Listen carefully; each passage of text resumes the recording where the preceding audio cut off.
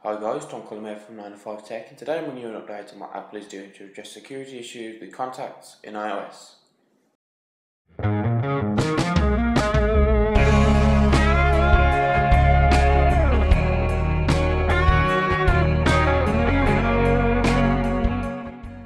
Earlier this month it was revealed that an application called Path was accessing the user's contact information and saving it on their servers with their permission.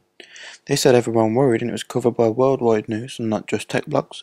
Although it was only contact information that was being accessed, the worry is that Apple let this slip through their app review process, meaning someone could develop an app to maliciously retrieve contact information with the intent to sell it, or even worse, pictures, messages and other more personal information. Because of this, Apple and 5 other tech companies, including Google, RIM and Microsoft, have signed an agreement to improve the privacy policies put on apps. This will force Apple and Android app markets to display the privacy policy before the app is downloaded. A recent study shows that only 5% of apps currently have a privacy policy in place. Thanks for watching guys, please rate, comment and subscribe. If you have any questions, feel free to ask.